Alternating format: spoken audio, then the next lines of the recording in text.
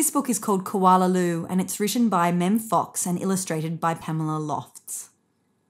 Koala by Mem Fox.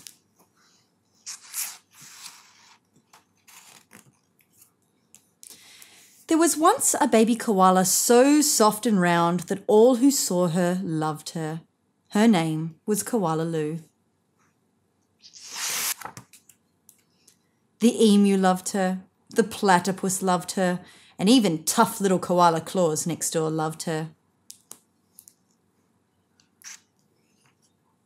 But it was her mother who loved her most of all.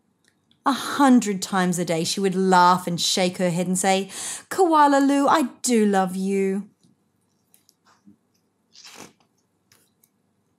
Whenever she stretched in the early morning sun, or climbed a gum tree, or bravely went down the track all by herself, her mother would smile and say, "Koala, I do love you."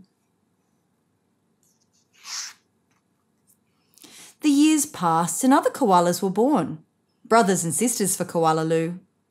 Soon her mother was so busy that she didn't have time to tell Koala that she loved her, although of course she did.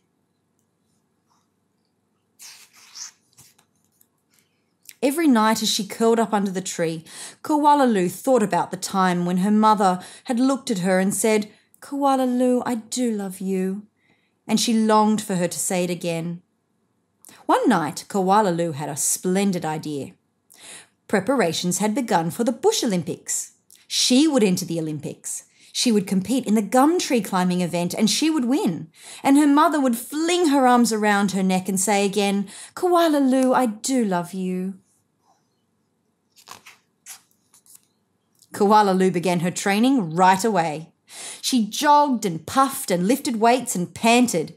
She hung from a branch with one claw at a time till she ached.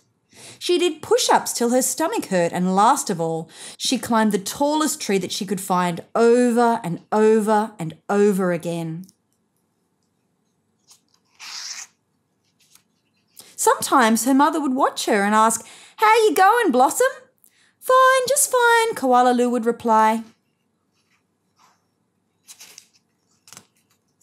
At last, the day of the Bush Olympics arrived.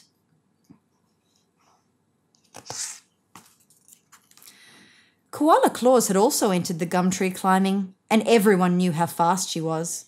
But Koala wasn't scared. She saw her mother in the crowd and imagined her saying again, "Koala, I do love you," her heart filled with hope.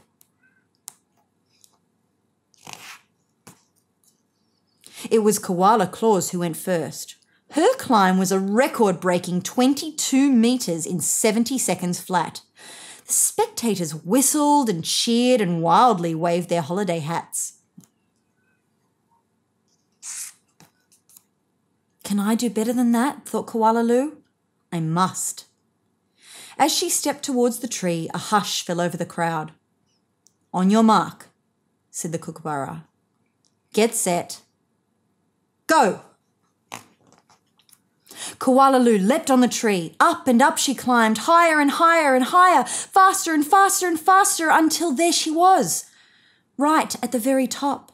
The spectators roared and clapped and stamped their feet. But she wasn't fast enough. In spite of all her training and all her hoping, it was Koala Claus who won the gum tree climbing. Koala came second. Koala went off and hid. She heard the shouts of the Bush Olympics and cried her heart out. When the first stars of evening appeared in the sky, Koala crept home through the dark and up into the gum tree. Her mother was waiting for her. But before she could say a word, her mother had flung her arms around her neck and said, "Koala, I do love you. I always have and I always will." And she hugged her for a very long time. And that's the end of the story.